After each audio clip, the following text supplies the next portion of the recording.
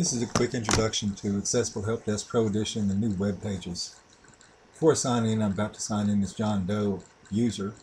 Notice that you could create an account. If the user doesn't already have an account, you have a simple option to create one.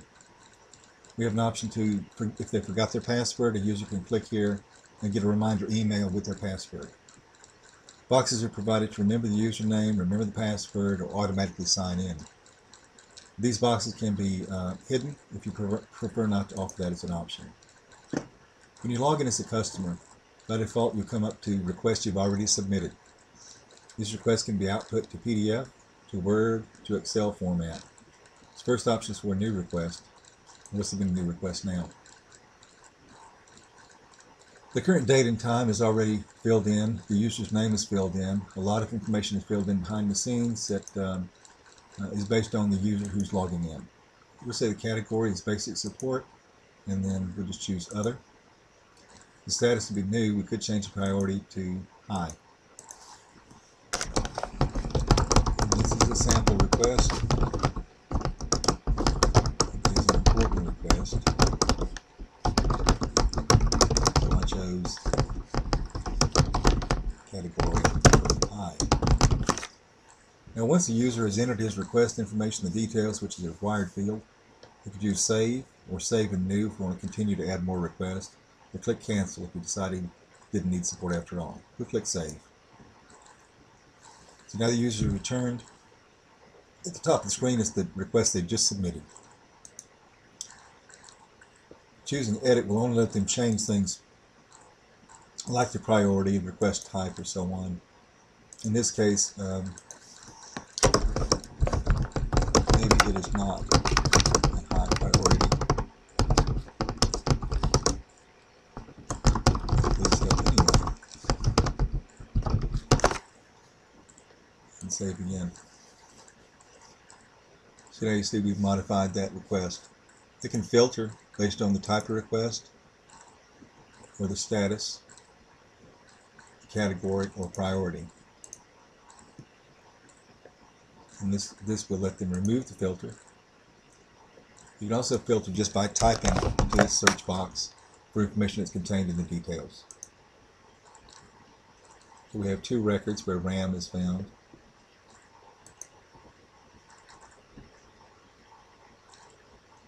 And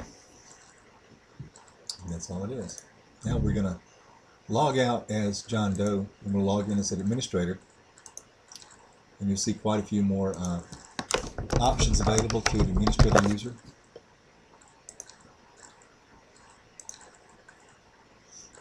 Now it comes up, instead of to my request, which is still an option, a staff member could submit requests, and so they could show their own requests. By default, it can show all requests. And they can filter based on status, type, category, location, department. And up here they can choose to find based on the person assigned, staff members assigned, as well as a priority, and complete, whether complete is yes or no. So, and always as before, the user can type into this text box and search for values and filter the data that way. Now a staff member, unlike a user, can update many more fields. You see that when John Doe logged in, we captured other information such as his department, location, building, and so on. We'll change the status now and say it's active. We'll even give it a due date. And we'll set this as Friday. Now, by default, entries are no, or they're not complete. And completed by is left blank. Completed date is blank. We use the field assigned to automatically fill in completed by just checking this button, set the request as complete. Once you check that, it fills in the current date and the time. The status changes complete to yes, completed by, and then this is a sample note. Unlike the action taken, the sample note won't be displayed to the end user when they're viewing my request. Now, of course, we can change our filter, reset it. We've filtered on security. So now we see all records again. And you can sort by clicking on an underlined heading on a column. Some fields like details cannot be sorted on, or action. These are memo style fields.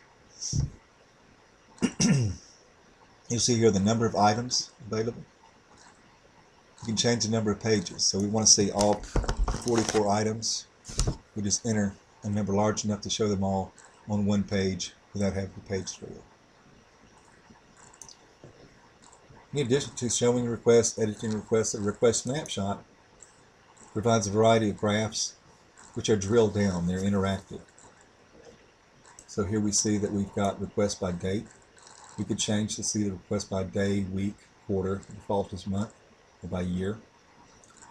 We've got by department. These other charts are by request type and by request status.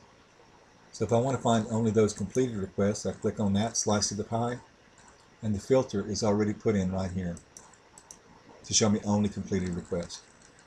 As mentioned before, we can output easily to Word, Excel, or PDF. Similarly, we have computer snapshots, we have peripheral snapshots, and then we have a knowledge base, lookup tables, and the users. User information is really what it's all about. By entering information about a user, their location, their department, phone number, email, so on, this information can be carried forward into other records.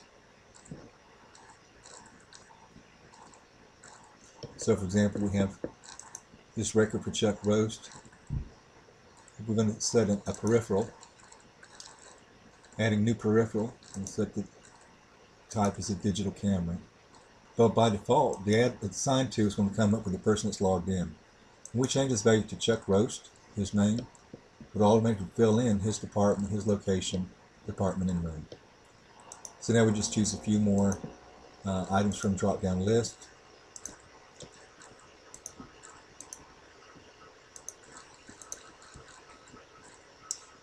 We'll make up a serial number and an asset ID.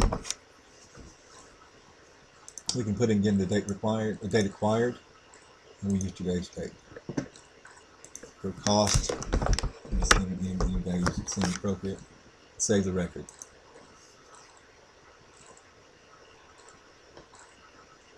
In the knowledge base, will allow you to view entries that have already been made or edit existing entries by changing the category, a topic or subtopic, and then entering the item.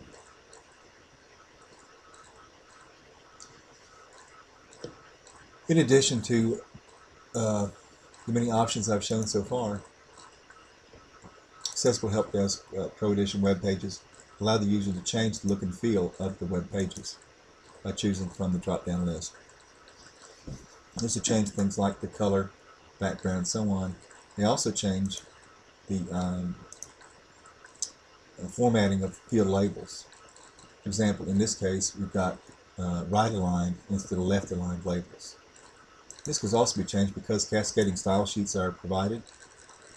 The end user could, if you purchase the program, you can change the look and feel yourself of any of these things by modifying the cascading style sheet.